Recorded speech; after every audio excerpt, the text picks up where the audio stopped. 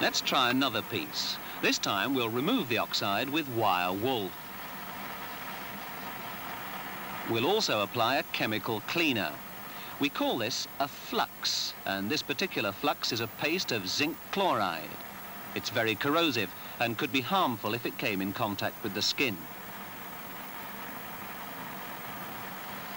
The flux prevents any further oxidization on the surface.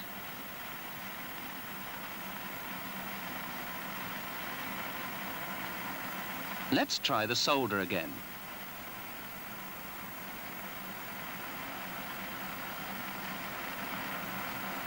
That's better. This time the alloy forms. We say it wets or tins the surface.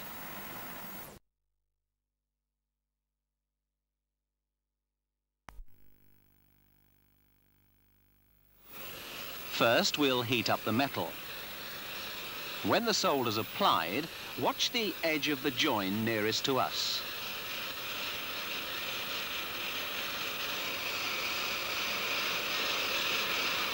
See how the solder has been drawn into the join. This is a natural process called capillary action. Let's see how all that